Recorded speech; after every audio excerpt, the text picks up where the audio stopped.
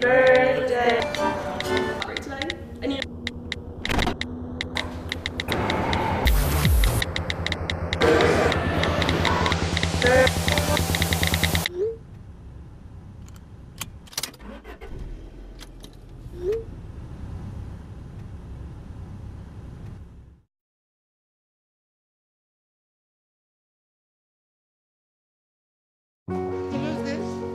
Did you see anyone's breakfast? Is this your bird? We'd do anything for kids. Yet 1 in 6 children in the U.S. struggle with hunger. Help end childhood hunger near you. Learn how at feedingamerica.org.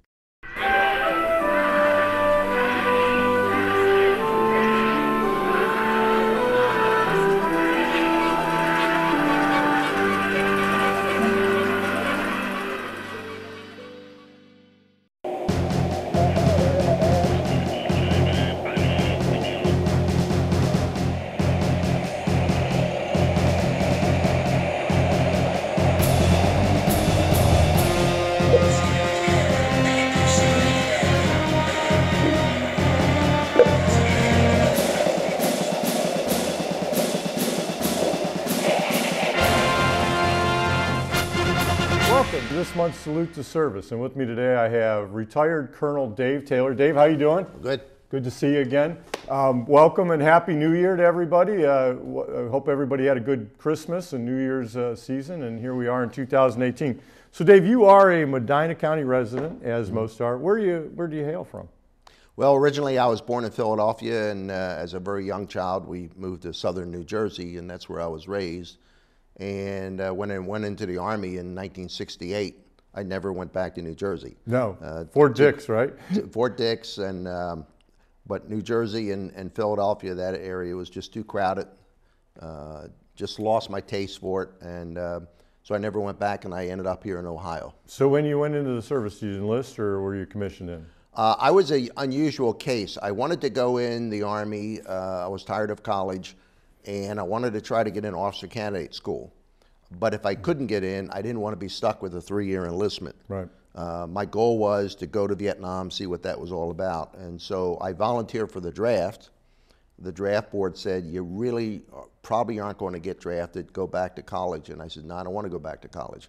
So I got drafted, but then I took the test for officer candidate school, I scored high, and so I went in, and so I ended up spending 4 years on active duty. So you went in as a lieutenant?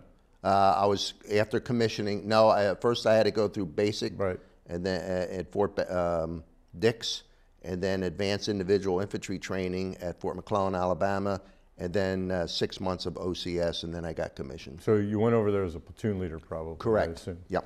So how is it, 19, 20 years old, right? How old were you? I was actually 22. 22. Because So I had 2 that's years still at pretty college. young, though. Yeah, 22-year-old sure kid hitting the ground in Vietnam as a platoon leader. So some responsibility there. You're not just a private carrying a rifle and a pack on your back. What's that like? Well, first of all, I was well trained. 6 months of infantry officer candidate school. The washout rate was pretty hard, so you really had to work hard and diligent. And they spent a lot of time on company and battalion tactics. And then I was fortunate enough to get into the Army Airborne School to jump out of perfectly good planes. And then I got into and then I went into the Army Ranger School, where there was a big washout rate, but I was fortunate enough to graduate and receive the Ranger tab. So I was very well trained for infantry service. How long did you do in Vietnam? I only made it 4.5 months. I was shot twice, and I was hit in the head, neck, and ear with shrapnel. Had a bout of malaria. Welcome to the infantry. And the day that I was shot twice, I received a wound in the lower right leg that broke the tibia and the fibula. So that was all it was for Vietnam, and I was sent home. So you come back to Fort Dix, spend some time in the Yes. hospital, from what I remember you telling me. Yeah. And you met your lovely wife there, didn't you? I did. She was an Army nurse from Cleveland, Ohio. She was taking the operating room course, and we met at a social gathering, and it was pretty much love at first sight. And so over a period, let's see, I met her in October, we were engaged in January, and married the following July. So as I like to tell people, the Army issued me a wife. So her story is she patched up a couple times. She might as well keep you. That's what she said. Well, no, well, her family thought she patched me up, but she didn't. She was in this course for the operating room, and so we met at a social thing and started dating. And at the time, I was on outpatient status in the nurses' quarters across the lawn from the hospital because half of the nurses were in Vietnam. And so they put us in one building and the nurses in the other, and it was a really nice time to get to know people, and we slowly developed the relationship that they had. So the Taylor family has a history of service, not just in the military, but even here in the community. And I know you spent quite a bit of time on your book, Our War, doing the research and writing that book took immense amount of work. And I know the book's not just about you or your unit. Right. It's about the Marical Division. But tell me a little bit about what went into writing that book. Well, because I left after 4.5 months my battalion, as I got on in life, and I took an early retirement from the business world at the age of 57, and I always wondered what happened to my battalion before I got there, and then what happened after I left. Right. And so since I retired early from the business world, I took some time to locate people. I spent a considerable amount of time at the National Archives. In the infantry battalions of Vietnam, they had what they called a battalion daily staff journal. Right. And you would have a lieutenant and a sergeant who finished their field duty. They would be recording everything that's going on. They would be in a tactical operations center with the radios blaring, and they'd be writing everything down. And a typical day, you may get anywhere from 13 to 30 pages of entries. Well, I was fortunate enough at the National Archives, all of those daily journals made it back after the war to the National Archives for the 3 years and 3 months that the battalion was in Vietnam. So it ended up being a collection of 20,000 pages. And I copied them all, and that was my source document for the book. And then I had a field map that I had in my home office, so I could read the grid coordinate, look at the field map, see where it was, describe it for the reader, and then I ended up locating and interviewing about 120 members of the battalion, including some of the battalion commanders. And then at the brigade level, I received the operational reports from the National Archives as well. Yeah, the book reads kind of like a documentary, but yet there's still a story there that you're telling. Yeah, it's written in a narrative form. You're going to be in the grass with the battalion for 3.5 years. And when it was first published in 2011, I went out to the individuals that I had located from the battalion. At that point, it was about 150. And they all bought books. And I just held my breath because they will be the biggest critic. Right. They were there in the arena. Right. And to a man, they loved it. They loved it, and they appreciated me writing it. It told their story, not about me, their story. And and then they ended up, after they read the book, they ended up, each one of them bought 2 or 3 copies for their children. For their friends, they wanted them to know what it was like in there, Vietnam. So I'm very gratified by that. I remember when the book came out and I'd read it, I liked it, I enjoyed it because it was not just someone's story, but then it wasn't just a documentary either. There was kind of that go-between. So you were reading a story, but yet there were hard facts that were also involved in there that I enjoyed about. And you still had the books for sale, am I correct? Oh yes, it's now in its 3rd printing. Okay. I did 2 printings of hardcover, and then we're now in the printing of softcover to get the price down. After Vietnam, and you come back and you get married, obviously, you went on to the reserves, because I know you retired as a colonel. And where did you serve in the reserves at? Well, it was happenstance. I had made a decision. I left the Army, and my wife was still at Fort Jackson, where we both were, and so I went back to the University of South Carolina to get my degree. And then as that was finishing, I have a degree in business management. I interviewed with the B.F. Goodrich Company, because I really wanted to go to Ohio. I just fell in love with Ohio. Right. And so I was fortunate enough to be invited in their management program. And then I thought about it, and it's like, I put a lot of training into my 4 years of active duty. I'd like to go in the reserve. And the only infantry Army reserve in the state of Ohio was Special Forces. Right. And so I wrote to them and said, here's my background. And they said, come on board. And so over a period of 2 years, I did various pieces of training and other things to get qualified in the Special Forces. And that's where I was for the next 22 years.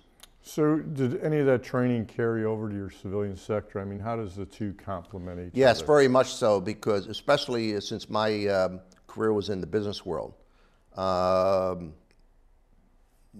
things that I learned in the Army about organization, advanced planning, always looking ahead, what are the ifs of things you will encounter, just stuck with me. And the one example which I think stood me well in the civilian world was when I was in Ranger School. You're supposed to lead so many patrols and successfully lead them. Right. The first patrol I had, we were up in the Georgia mountains, and I was supposed to put together a patrol order. And so I went out to different people in our little group. So, okay, you do this part, you do this part. And of course, everybody was just tired, no sleep. But so we did that, and the whole thing fell apart. Right. It just came undone, and I learned that lesson. And in my business career, I ran a lot of business teams. I started a new business unit for the company. I have my name on as a co-inventor on 2 patents. But I was always successful with business teams because I never started out with a blank piece of paper. As the team leader, I always set the vision. Here's where I want to go. Mission statement. Right, precisely. Yeah. And here's where I think we need to do it. And then the other members of the team, the finance guy, the production planning guy, and logistics and everything, I want you to take this apart. Right. Tell me where I'm missing things. You're the subject experts. But the leader has to put that out in front. They have to put the vision and the mission. I think the military decision-making process transfers over to the civilian world. Really good. I mean, I even catch myself many times using, okay, here's my mission statement, here's my op order, and you go through the different, courses of action and stuff like that, and you don't even realize you're doing it, but it does. It transfers real well into the civilian sector. Yeah, and then I retired in 2003, and in the mid-90s, I had 6 weeks of vacation from the company, and I don't golf. And so I started a side business called the Business War College, how to use military thinking in the business world. And it was very lucrative, and I received a lot of business from it, and we did some war gaming and of the business. And so the really civilian community really took that in. Right. Now it's totally reversed. The military, it seems, is following the lead of the business world, which I don't agree. I think in the logistic aspects, but I knew a lot of friends that when I retired, and even before I retired, they started counseling businesses that were going out to civilian sectors and basically coaching them on how to do decision-making, team building, things like that, which the military does really well. Yes, they do. And the business sector was realizing, well, how do I get better teams? How do I make people more cohesive and stuff like that? Yep. So you came home, you've been in Medina for quite a few years. And like I said, I know the Taylor family has a history of service. What are you doing currently in Medina? I mean, what's been going on in the last few years with you? Well, I love to write, and so I still write military history. And in my Army Division Association, I'm the World War II historian. And so I write about World War II and also write about Vietnam. I guess my biggest article was in the American Legion magazine a couple years ago when they were featuring the Vietnam War commemoration every month. And one fellow found out about me, and one thing led to another, and I did the cover story one month on the infantry in Vietnam. Okay. And that was 1.2 million circulation, so that was the biggest one that I've done. But along from that, in the local community, I've been very involved with some of the local veterans organizations. And back a few years ago, it was decided that our Medina County Veterans Memorial Hall really needed some modernization. It had no air conditioning. It was built in 1956. No paved parking. Right. And we were not bringing people in that we needed to for these organizations using the hall because it was just really pretty bad. And so I took the charge on that and led the capital campaign. We raised $500,000. and inside of 2 years, and we were able to modernize that, and now we're seeing the fruits of that. More people are joining the organizations that use It's a beautiful hall too. I mean, it looks similar on the outside, but once you get inside, it's beautiful. Yeah, inside. yeah, Wi-Fi, sound surround, yeah, big nice. screen that comes out of it. And so it's really opened the doors for us, and in my case, the American Legion Post that I'm a commander of, in order to engage other groups. And we just in November alone, we had 2 sets of students come there, and we had over 90 students and faculty come from the Claggett Middle School, the 8th grade, those that could not go on the Washington trip because they couldn't afford it. And then there's a new school in Medina called Evolve Academy. And the special kids, and they came as well on 2 separate dates. And so, yeah, we're doing that. We wouldn't be able to do that if we had the old hall. So recently you were inducted into the Ohio Veterans Hall of Fame. And that's quite an honor, and I mean, very humbling, I assume. But what got you into the Hall of Fame? How did?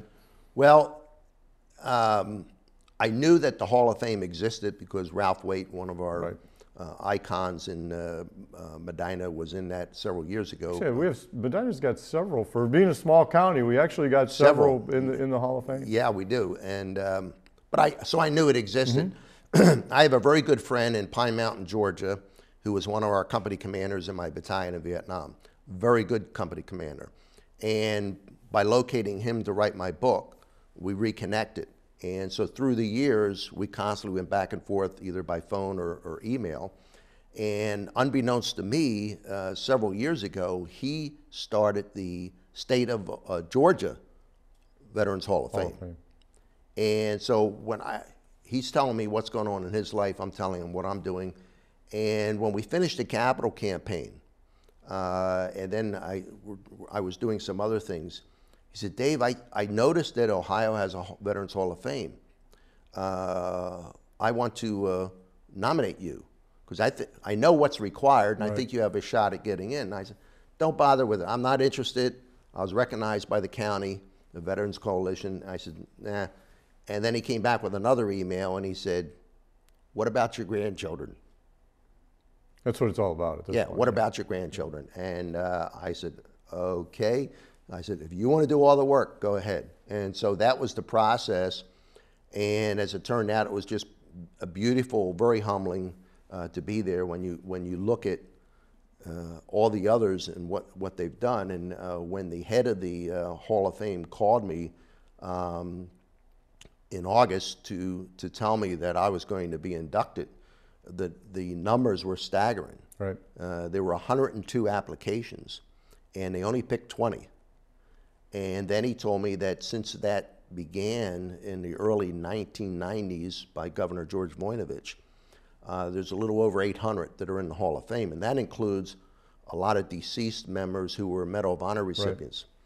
And he said, so from early 90s to now, a little over 800 in the Hall of Fame, and just consider that Ohio has over 800,000 veterans. So it's mind-boggling. It's a pretty special group, yeah. It is. Well, I know a couple years ago you were the Veteran of the Year here in Medina County. Now you're in the Ohio Veterans Hall of Fame. And all that is, the accolades are well worth what you do. I know you do a lot for our veterans in the community, and I know I've called you and asked you favors to help veterans out. And that goes back to the organizations that you belong to. And I know you're commander of the American Legion right now, and probably belong to other organizations. But what are those organizations? What do you see the benefit of those organizations? Not just the external benefit for the community, but the internal benefit for the veterans that belong to them. Without a doubt, camaraderie. It's a chance to just be with people that had the similar experiences. And it's one of the things the school children asked us in November when they came over to the hall, what did you get out of it? And every person, to a man and a woman, my wife was there as an Army nurse, and they all said, we matured. We matured. And it made us who we are today. Right. And one student said, well, because some of us had been in war, and the one student asked the question, well, all of you would, knowing what you went through and everything, would you do it again? and every one of us put our hands up. Said yes, yeah. And I think that shocked the kids. Yeah. It's like, wow, that must have been some kind of experience. Even if you were in war, and in my case, wounded several times, what an experience to somebody to say, yeah, I'd do it again. Well, I think looking at those kids makes it easy to say that too, because it's all about them. It really is. It's all about the children. Yeah. I mean, it's strange because I know the younger generation, we're trying to get them to join the organizations and everything. And I know for me, years ago when I had joined, I was much younger than I am today. Yeah. But part of what I got out of it was actually talking to the older folks that were there, because you realize that, you can pull a vet from World War II and you can pull a vet from Iraq. The stories, other than the equipment and everything else, the stories are very similar. Yeah. I mean, it doesn't change a whole lot. I mean, being in the service is being in the service, whether it was 80 years ago or whether it was last week. Yep. Some of obviously the gear's gotten a lot better and the weapon systems and stuff, but it's still cold, dirty, hard, and That's right. and ups and downs and everything else. So what do the organizations do for the community? I mean, and I know tons of things, but tell our viewers, what do you see that the American Legion and the other organizations, how are they an asset to the folks that live in Medina County? Well, first and foremost, I think veterans organizations in any local community around the country, I think they're the conscience of the community in terms of Americanism, and always making sure that citizens understand that their freedom is not free. Right. And so we're the conscience for that. But also, I mean, we served, we learned how to serve and not to be served when we went in the military. And that still is with us today. And so we do have an opportunity not only to serve our fellow veterans, but the community in general. And we do quite a bit of that. All of the organizations do. And we get a pleasure out of doing that. We really do. And so I think any community in America, if they don't have some veterans organizations, they're missing something. They are. Yeah, and in the service, I don't think people realize that as veterans, we have to serve. I mean, it's in our DNA. We want to continue what we did in the service. And for a lot of communities, we don't have Fort Benning here in Medina County. So for a lot of communities like ours, the veterans organizations are the military. Right. I mean, they are the link to the military because there isn't a large post. I know we have the National Guard, and we do different things with the Guard and stuff. But the vets are the military, and that's how people get to know the military. Yeah, I know. During the induction of the Veterans Hall of Fame, the state senator that gave us our plaques, he said a few words, and it takes right to your point. He said, whether you know it or not, whether you like it or not, all of you veterans are marked people. Right. And you're going to serve, and you're going to continue to serve, because that's who you are, and you're going to serve until the day you die. Right. And he's right. He's right. Yeah. It's just in our blood. Yeah. I always tell younger gals and girls that serve, get involved, because it is a community and a family, and the organizations have changed to where they're much more family oriented.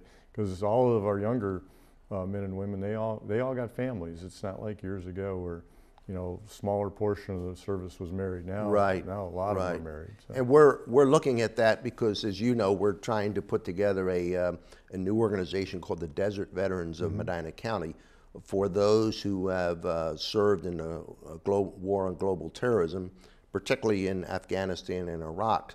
And what we're finding is these are younger folks, and they have families that they're raising. So the blueprint is a little different with them. And we're putting together an organization where we will have family activities.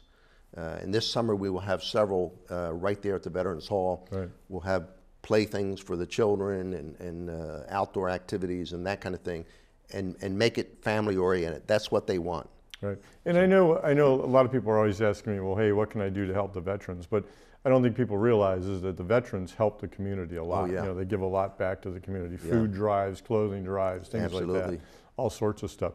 We got a couple minutes left. What would you want to tell our anybody, whether it's a younger vet, whether it's an older vet, a Vietnam veteran? What would you want to tell them about joining organizations, or what do you want to tell our younger viewers about the military? I think for the veterans, the younger veterans in particular, don't recognizing that you have families to raise, you have careers to work on and that kind of thing, but don't give up your status as a veteran. Keep some of that in your life because it will do a lot more for you than you can possibly do for it. And I think that's real important. And I think younger people, school students that are considering possibly going into the military, I think it's up to us to let them know that the advantages of doing that, if it's right for them. And they'll see things, they'll do things, they'll have an experience they can't possibly ever have. You can't duplicate military service, you just can't. Right. And when we talk to these groups and we tell them how mature that made us as people and better people, I think they're getting the message. So yeah, I don't think there's a day that goes by that I don't draw on some part of my military experience for my daily life. I mean, whether it's family, whether it's work, whatever it is, you're constantly drawing back on that experience. Absolutely. I ask everybody that's come on the show, if you had the opportunity to do it all over again, would you do it again? Yes, I would. I do remember on one day on the 3rd of June, 1969, when I got shot twice. I think in that action I would have zigged instead of zagged. And hopefully I would have avoided the getting shot in the leg. That's the wound that took me. I got shot in the side. It opened it up 8 inches, but I didn't get a stomach wound. And I think I could have stayed with that. But the leg wound was, but I was fortunate. I was fortunate. I had 3 men, 3 of my men were killed by my side that day. So I guess God had other plans for me, and one of them was to issue me a wife. And so you don't question that, you just get on with life. And we're glad for those other plans. We're glad to have you here as a Medina County resident. It's a pleasure to be here. Glad to have you involved in all that you do for our veterans. I want to congratulate you again on the honor of being inducted into the Ohio Veterans Hall of Fame. And we hope to keep seeing you plug away and work with the veterans here in Medina County. Thanks for coming on the show. Thank you so much. And if you'd like to be on Salute to Service, please call my office at 330-722-9368 and we can arrange it to hear your story about your service. Thank you and have a good New Year.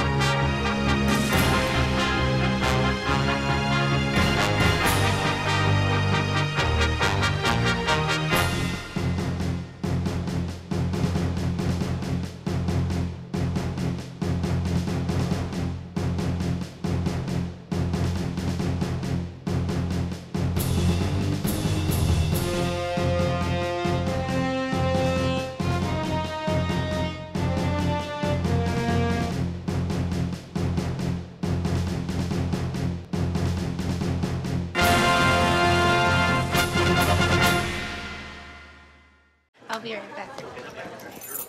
Hi. You think you're probably sober? Yeah. But you're thinking about taking the back roads home, just in case. If you're probably sober, then why would you do that?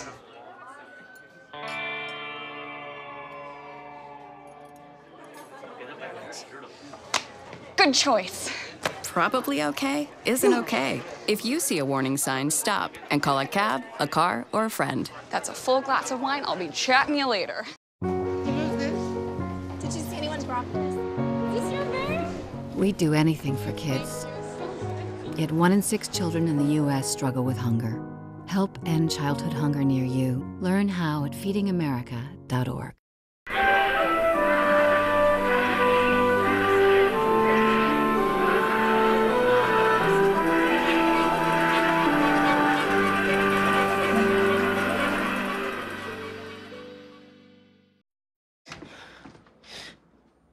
Your daughter just had her first breakup. Do you A, put yourself in her shoes? B, console her? Don't worry, sweetie. This is gonna happen a lot. Or C, find her a new boyfriend? Nice, single boys. That was was weird. As a parent, there are no perfect answers. But you don't have to be perfect to be a perfect parent. Thousands of teens in foster care will love you just the same.